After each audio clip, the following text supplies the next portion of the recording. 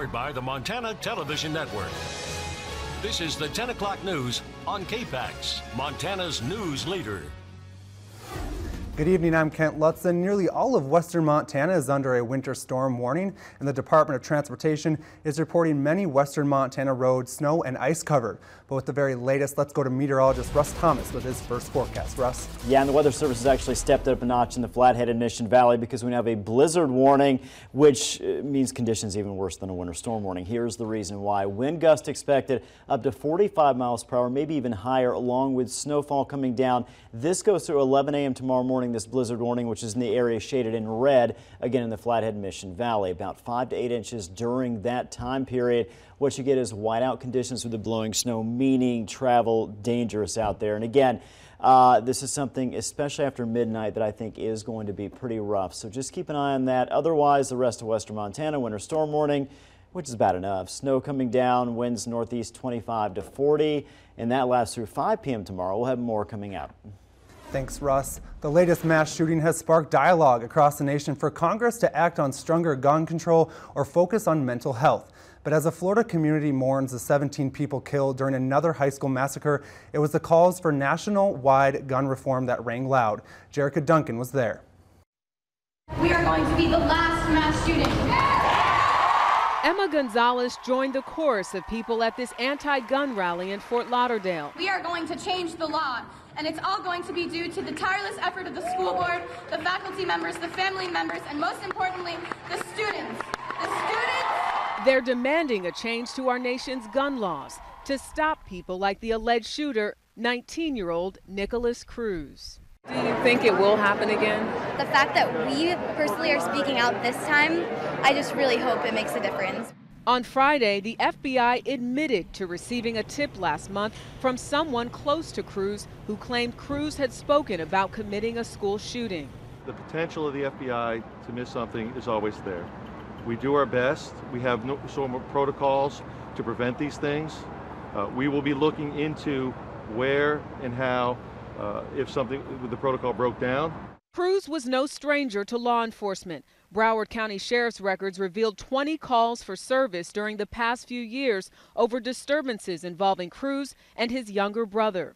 The report obtained by CBS News shows that on September 28, 2016, police were on the scene with the Department of Children and Families to check on the health and well-being of Nicholas Cruz. The report said Nicholas suffers from mental illness. He has been cutting his arms, his mother said, to get attention. It goes on to say he has mentioned in the past that he would like to purchase a firearm. Classmates say they were well aware that Cruz was a danger. You didn't know this kid!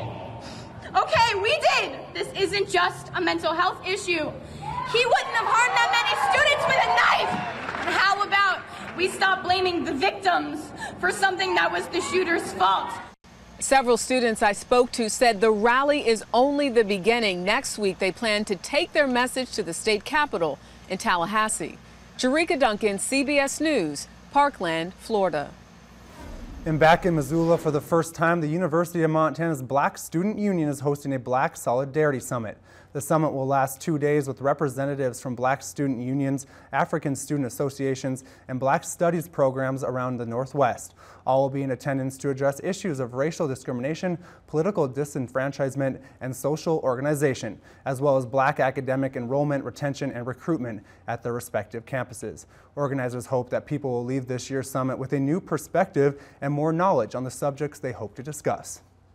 We're moving in a really great direction. I'm excited to see, what the next 50 years brings. It was started by some really awesome people, and I'm just so honored to be a part of a legacy like this one. 2018 marks the 50th anniversary of the Black Studies program at UM. The program at the U began in May 1968, and it is making it the third oldest in the U.S. Over 100 Valley residents towed their artifacts to the Missoula Art Museum today to receive appraisals at the Celebrity Appraisal event. Expert local appraiser Tim Gordon and Grant Zaheko from Washington sat down and poured over hundreds of Missoula treasures, from paintings to ceramics to weapons. Community members dug out family heirlooms and were given information on historical background and pricing. It is important to note that the appraisals evaluated by Gordon and Zaheko are purely based on their professional expertise. This means that they are not legally binding or facilitating a sale. Missoula Art Museum event coordinator Lily Scott says events like these are invaluable. So events like these allow us to keep being a free admission museum with compelling public programming and impressive exhibitions.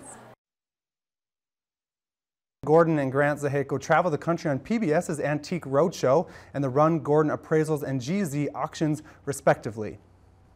And new tonight, President Donald Trump is defending his election to the nation's highest office. His tweets come just a day after the Department of Justice charged 13 Russians with interfering in the 2016 presidential election.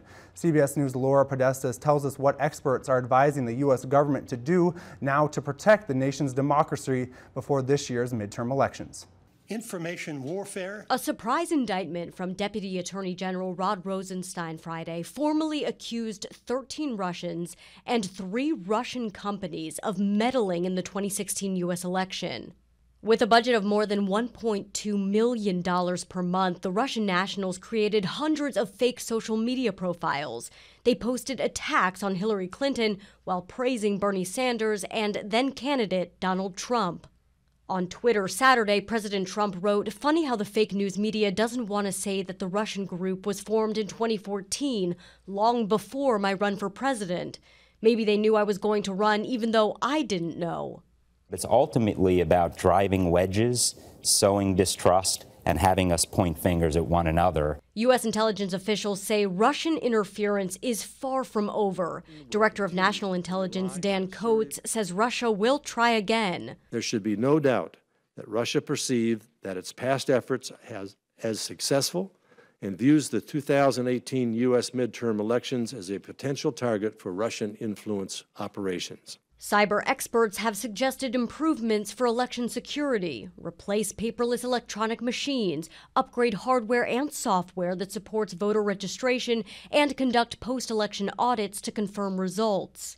Sergei Kislyak, who served as Russian ambassador to the U.S. during the time of the alleged election meddling, said on Saturday neither he nor his staff interfered with U.S. politics. Laura Podesta, CBS News.